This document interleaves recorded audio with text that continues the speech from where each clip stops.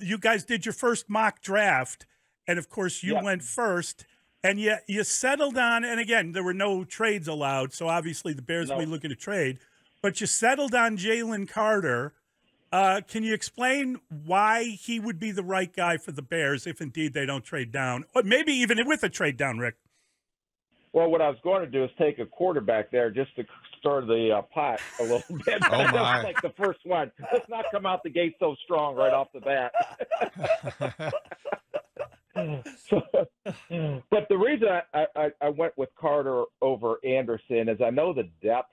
There's a lot of good players that are pass rushers, and I'll be down at the Senior Bowl, and there's a really good group of senior rushers down there, plus the juniors coming out, where it's always been difficult for teams to find that inside dominant player. And if you can get a guy like a Jalen Carter that is not only a physical beast against the run, but he's such a unique athlete in how he can get some pressure on the inside. Because when you're watching these games, if you have two good edge rushers, but the quarterback's able to step up in the pocket like the Bradys of the world, and you don't have pressure in his face, then they're going to just pick you apart like a 7-on-7 drill. But when you can generate pressure on the outside and you can generate especially a game changer on the inside, usually great defenses have one of those type of defensive tackles, and I think Jalen Carter fits that. Rick, it's so early in the process. Can you help us understand the timetable of what to expect moving forward? Ryan Poles obviously has that number one overall pick. There's such value in that there's this expectation that if you're in the Bears situation, you do want to trade down. You do want to maximize the value of that by getting maybe multiple picks and plan for the future, but also help your roster in 2023. When will these conversations start to take place, and how much pressure do you think Ryan Poles feels to maximize the value of that pick? Well, during my career, I've traded up and down a lot. In fact, a lot of the Vikings fans thought that I would trade my mother for a 7th-round pick if I could. So, and my mother was very offended by that, but that's fine. But there's not a lot going on right now. Teams are right now game planning on how they're going to improve their roster, whether first you have to evaluate your own roster, then you'll go into the free agent. What's free agency going to look like? What's the strength of the positions in free agency, and then the draft. So you're kind of putting this game plan together over the next month or so. The initial talks, to be honest with you, usually start at the combine, because if there's going to be a trade, especially with a player, that's where a lot of those deals will initially get started. The draft stuff may linger because I would hold on to it as long as I can. And the reason I say that is with Houston and Indianapolis in the same division, both needing a franchise quarterback, it'll be interesting to see how Ryan Poles plays this out, and are you able to play one against the other, especially at division rivals, and especially both teams needing a franchise quarterback. So I wouldn't expect anything from a trade just draft to move down or up, until near the draft, or actually when they're on the clock, or right before they go on the clock. He's Rick Spielman joining us on the Signature Bank Score Hotline. Signature Bank, making commercial banking personal. And Rick, you're a great man to talk to, because the Bears obviously just got themselves a new team president, Kevin Warren, who you know well from the years in Minnesota. What did you think when the Bears hired him, and how important is that job in the NFL? Yeah, no, I thought it was a great hire, and for Chicago to go out and be able to land a Kevin Warren with all his vast experience, not only in the NFL, but you just hired a Big Ten commissioner, and maybe one of the most powerful, if not the most powerful, top conferences in the country, and what he was able to accomplish there, and how the TV deals he got for the Big Ten, and bringing in the USC and UCLA. But what they're getting is they're getting a really strong leader. He's a guy that works extremely hard, excellent communication skills. He has that aura about him that people that are around him want to follow him. And he's a great listener, because I know there's going to be a lot of things going on with the potential of a new stadium and he was phenomenal leading our organization when we built the new stadium in downtown Minneapolis, and actually was led the way on the new practice facility that we had. But working with Kevin, he understands. I've always ran the football side. He's always ran the business side. But to work with him hand in hand, I learned a lot about the business side. If I had any questions on the football side that I wanted to get an outside perspective from the football operations side of things, he was a great person to bounce that off of. So I think he's going to be I thought it was just a phenomenal hire for the Chicago Bears. Rick, you understand the dynamic at Hallis Hall from having worked there and certainly your experience in Minnesota. And here, as you can imagine, understanding Chicago as you do, the conversation shifts to Ryan Poles reporting to Kevin Warren and wondering where that line is between, separating the business and the football. And can a team president be involved in football matters? Should he be, and what role he could play? If you're Ryan Poles, how much do you welcome that involvement? How much do you resist it? Well, I would be total open arms welcoming him that because of the vast experience that Kevin Warren does have. But I think that when you're in a building, it's not a business side, it's not a football side, it's an entire organization that needs to come together. And I remember Kevin getting me involved in some of the business side when I worked with him, and making sure that whether you're directly or indirectly involved with that football team, everybody in that organization has a part on that product which goes on the field on Sundays. And for example, being and working through with Kevin and seeing how his people skills and how he embraced everybody. I learned, for example, the lady that's the receptionist that is answering the calls from fans. Well, that's the voice of the organization, and her job is extremely important, although she may be just a receptionist. So, but when the fans call her and how her attitude is towards those fans, because there could be a lot of angry fans at times, that's the representation that person gets from talking to that receptionist. So that is critical. And even though every piece of that organization, like I said, whether directly or indirectly, will have a piece of what that product looks like on the field. I talked to our people that are Vikings Entertainment Network and how important that atmosphere was to create that home field advantage for us, in U.S. Bank Stadium, and what an incredible job they did. Well, if they can get the fans riled up, it gets the players riled up, and it gives us a home field advantage. So they didn't actually make the game plan. They didn't actually select the players, but that atmosphere and environment they created was a critical piece of us having such a good home record. So I think Kevin, and if you embrace that in Chicago, it's one organization. It's not two separate entities. And usually most of the franchises that embrace that theory, in my opinion, have the best chance for success, both on the business and football side. Let's cut to the chase, Rick. How often did he tell you who to draft? That's the question. Kevin understands the business, and he's never going to come in and say, draft this or, hey, do that. Kevin's approach when we worked together, and both of us were reported directly to the ownership, but, Kevin's was, well, it's our responsibility to go out there, sell tickets, marketing, whatever we do, to bring money into the organization. And basically my job was what they were bringing in, we'd go out and spend. So, but I think that's how everything should work. But Kevin understands the boundaries. He knows his strengths. He's there because he worked with Dick Vermeil. He's worked right. with the Lions. He's worked with so he's seen it all. And, even when we had to work on things on the football side, whether it was contract-related stuff with coaches or front office people, he was always there, and we always had great dialogue and open conversation. So let's separate fact from fiction, Rick. The 2021 draft, there were reports at the time that you were really compelled to move up to get Justin Fields. So how compelled were you at that time, and what do the Bears have in Justin Fields? Well, I can't remember that far back. That's why I'm retired down here in Florida right now, sitting on my deck at the sun rising, and it's 75 degrees, but let's not get into that.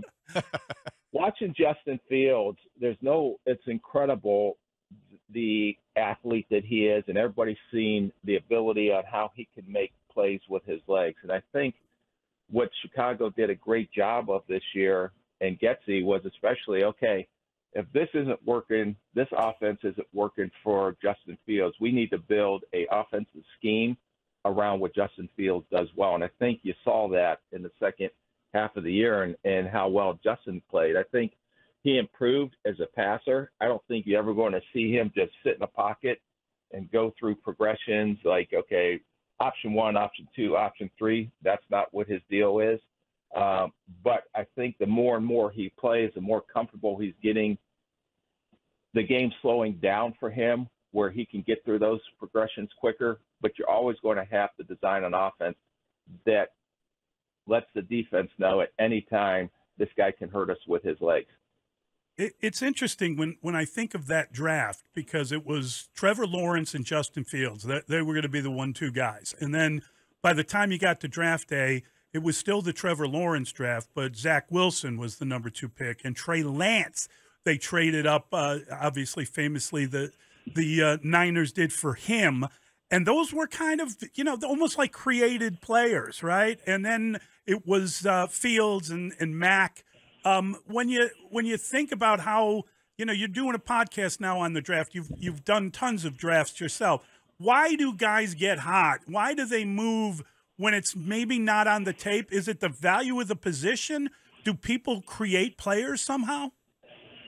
I think people try, and I'll be the first to admit, I made some mistakes drafting quarterbacks because you have to have one.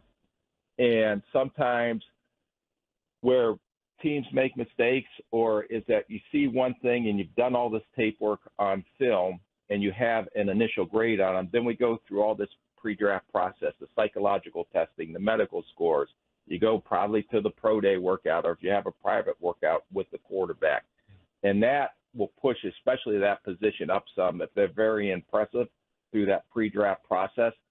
What I've learned over the years is we always, once we had our initial grade on them, what we saw them just as football players before we got all the other information that we needed, that we would keep them in that same range on that board because we weren't going to let a workout affect our judgment or, anything else. So we would manipulate in that area of the board, but we would not say, okay, we have them in the 3rd round, we're going to move them up to the 1st round.